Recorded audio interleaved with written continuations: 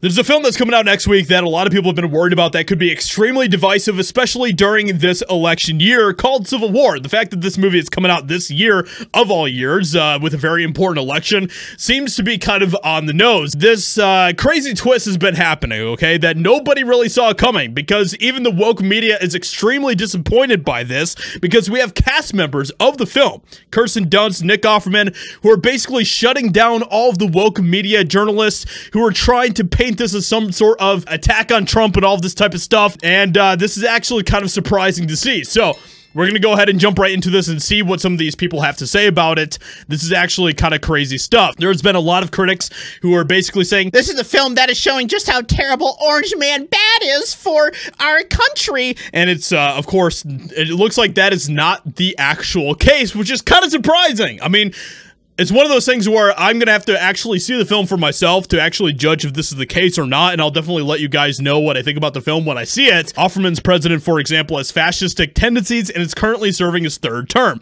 It must be Trump, of course. Of course, that is what everyone has been thinking up until this time. But we have Nick Offerman himself who talks about this, so let's go ahead and check this out and see what he has to say. There's obvious comparisons to Trump here and obviously our political climate. How closely did you kind of want to play that?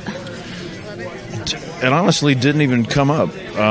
It's so unrelated to any... It was kind of interesting that he nodded his head right there for a second when she was saying that, but then he gives a very interesting response. Actual factions or politicians.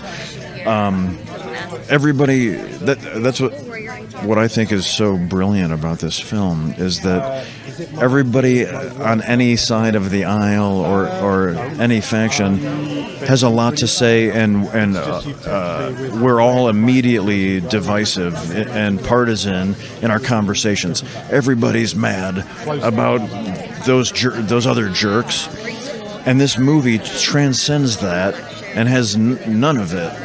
It's about all of us, and I'm so grateful for that. I think it's so brilliant. It's so thoughtful of Alex. It would be so easy to make this movie and lay in some Easter eggs and like, you know, some of this or that, but that you would lose half your audience one way or the other. And instead, this is like a great novel. It's for everybody to say, oh, maybe heading towards war in our country is not the best route. Maybe we should reconsider the direction we're heading.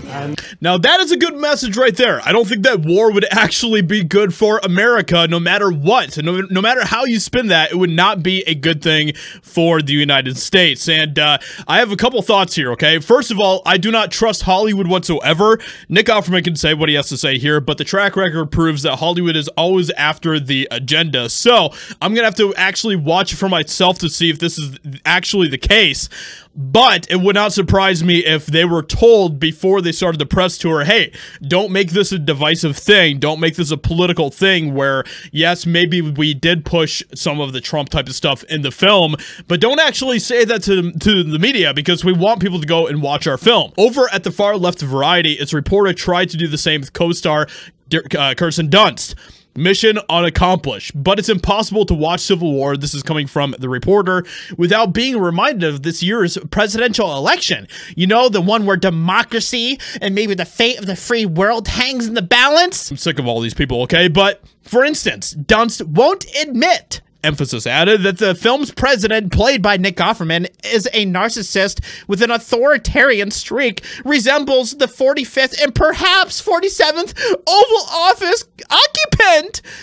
It feels fictitious to me, she says, of any connection between Offerman's character and Donald Trump. I don't want to compare because that's the antithesis of the film. It's just a fascist president. But I don't think about Nick's character being any certain political figure.